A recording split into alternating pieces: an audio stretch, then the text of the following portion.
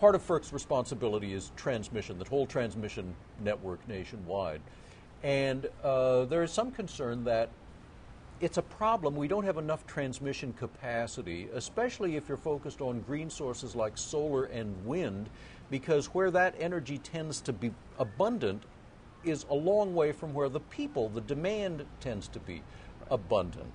So is there a problem there with transmission capacity, and what's the future of that problem? We have a buzz phrase called location-constrained resources. In other words, they are exactly where the people aren't. So we need to build the transmission. The challenges are siting the transmission because we don't have a role at FERC really in that. It's state by state, locality by locality. That makes it very challenging.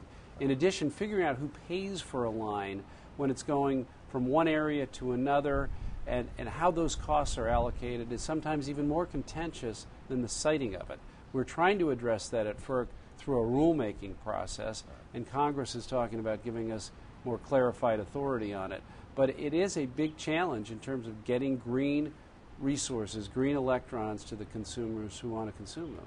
Well, I can imagine that if it's state by state or county by county, trying to build more transmission from a windy place like the Dakotas to a high demand place like the West Coast would seem to be near impossible.